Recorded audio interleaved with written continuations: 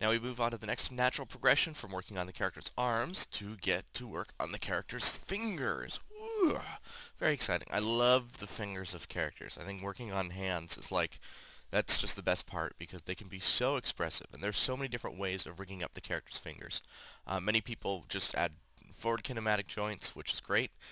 They let the animators do what they want. Others try and create fancy attributes that have to do with inverse kinematics and all sorts of crazy things. Or I've even heard of people doing finger attractor rig setups where they create like a surface and the hand, as the hand gets closer to that surface, the fingers sort of try and blend onto it.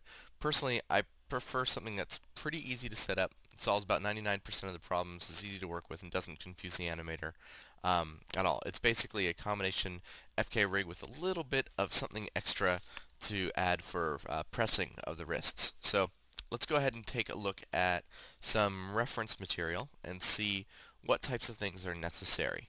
Okay. Um, Here's just a couple of quick sketches of some examples. I sketched this one of this lady when I was in an airport, and she was throwing out a Starbucks coffee mug, and the way that her hand was extended was just awesome. Just the way the fingers were all spread out and everything like that. Super expressive, and of course, doing a thumbs up. Very important to be able to do that. So, with the documentation, there are some videos. In this first video here, you could see me reaching forward to grab onto this post, and as I do, you can notice how my hand is locked down, my fingers are starting to grip it. They overlap a little bit, so notice the hand is locked first, and then the fingers start to bend down. Then as I push off, my hand rolls forward, and the fingers flip up at the end. Here comes the next person. This is Kevin. He does the same thing, hands come down. Then watch as he rolls, you can see the pivot is right about here, and then as he pitches forward, the fingers start to bend and flip off. This next person is Bryce. He reaches in, fingers roll down almost exactly the same as mine. They flip off, but then when they leave, they cup together really nicely right in there. And then Jason Schleifer with the gloves. And he's got some great stuff happening here where the fingers come in, the hands are locked down, but the wrists are moving and rotating a tiny bit, gyrating. And then they slip up, come forward,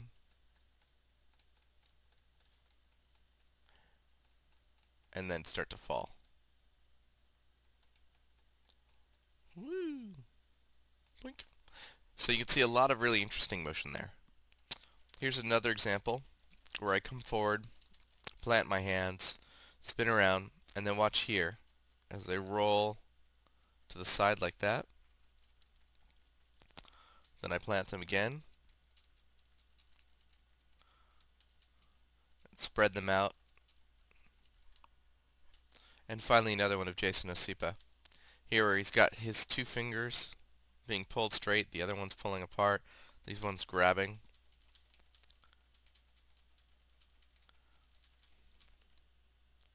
Just being able to create really interesting hand shapes like these. Very important to be able to do stuff like that. So as we can tell, and just like every other part of the body, extremely expressive fingers are integral to defining a character's personality. Fingers are extremely individual as well. If you watch the way people hold their hands, someone who's very relaxed and casual will keep their fingers open and relaxed much more than somebody who's wound up tight like a loaded spring. Someone with obsessive compulsive disorder might keep rubbing their fingers together or picking at something. People use their hands to display and mask emotion. If you watch someone lying, they might scratch their nose, crack their knuckles, etc., maybe tweak their ear.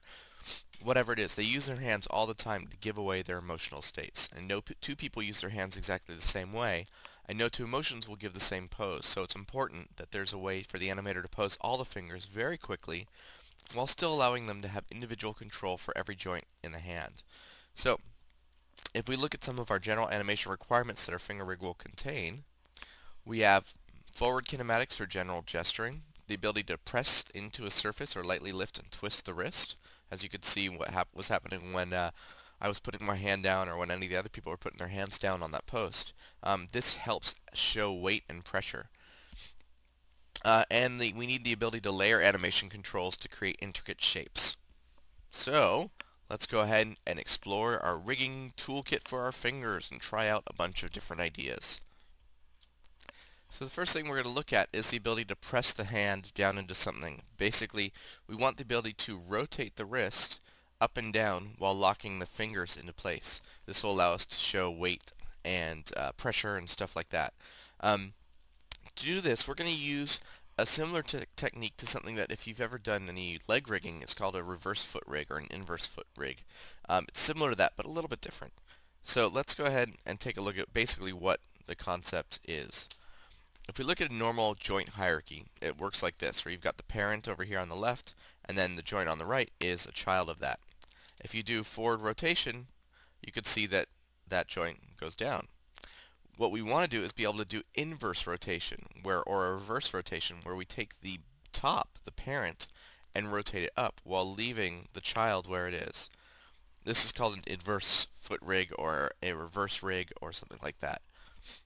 What this allows us to do is create a standard hand rig which has the root starting at the wrist and follow through the fingers, but be able to lift the wrist and leave the fingers alone.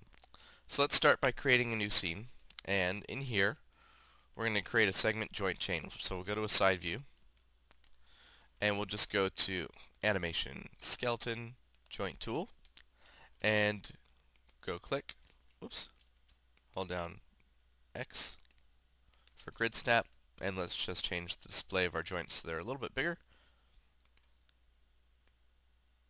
like that. Perfecto. And we're going to add some geometry to these segments just so it's a little bit easier to see what's going on.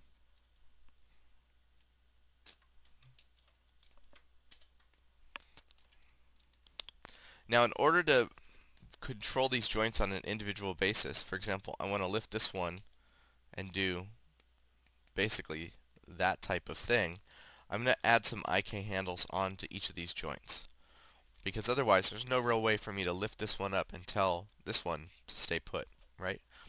So we'll go Skeleton, IK Handle Tool, Option Box.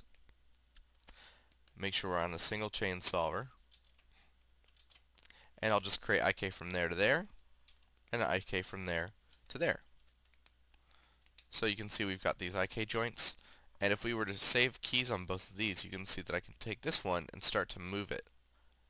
And the IK joints will try and keep, or sorry, the IK handles will try and keep the joints stationary. But because there's no bend happening in here, it's really difficult to do, and unless you move this exactly in a circle, these joints jitter around quite a bit, kind of like crazy. But there's a way we can get around that. What we're going to do is simply group these two IK handles together. Control G. So you can see there's a group here, and if I move that group, those two IK handles will stay the same. So in order to get this joint now to move correctly, you can see we still have that same problem. What we want to do is actually move this joint in a direct arc, just like that.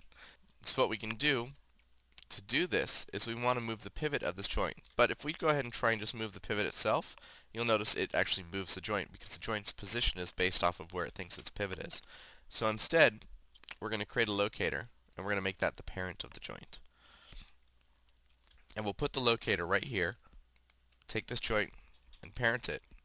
And now if we take this locator and rotate it, you can see that we are able to lift the joint up and get this bend that we want, while the fingers, or the rest of the hand, stays totally stationary.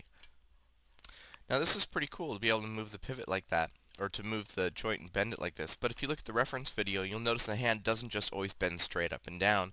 Sometimes it leans side to side, so our goal is to add this functionality as well into the reverse hand rig.